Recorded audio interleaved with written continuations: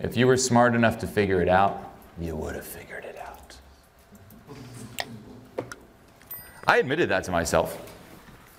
Fortunately, early on, I killed my ego and I'm like, I'm too dumb. Literally, I'm too dumb. I don't have what it takes. I'm not smart enough. I'm not strong enough. And knowing that, dealing with the truth, I put myself in situations where it made it inevitable. If you aren't dealing with the truth, nothing will change. I tell this to clients as well. I'll tell you when you come tomorrow at the advanced, I'm like, who are you? What's going on? Tell me the truth. Don't impress me. Don't put on a front. If you put on a front, we're going to just work on the front. Put the real, raw truth out there. That's how you get to work. Do that with yourself. Don't keep putting on a front with yourself. Admit the raw truth to yourself. Even if it is, I don't have what it takes. That's fine. Admitting to yourself you're too weak to do it. You don't have enough energy to do it. Too many excuses. The excuses are too strong. That's totally fine.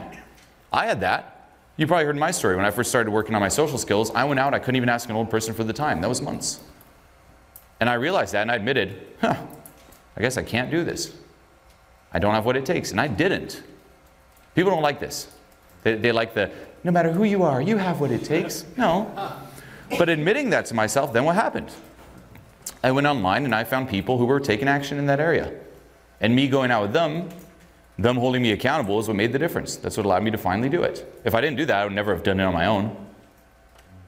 People think, oh, but maybe if you kept going, you'd be frustrated enough. Nah.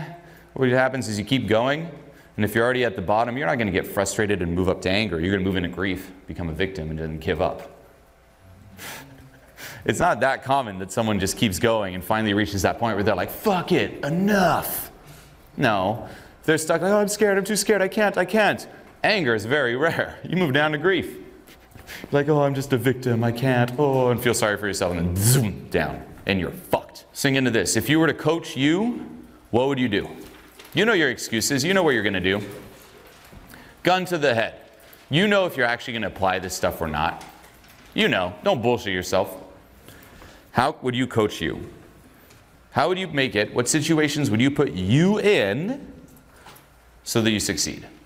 How would you counter your excuses? It's like playing chess against yourself. Okay, I'm going to put myself in that situation. But even in that situation, what are the excuses I may have? How am I going to counter that? How am I going to counter that? And you just block off all the exits where there's only one, which is winning. Okay? That is a lot of what it takes to succeed. It's inevitability thinking and the right tools in a clear direction.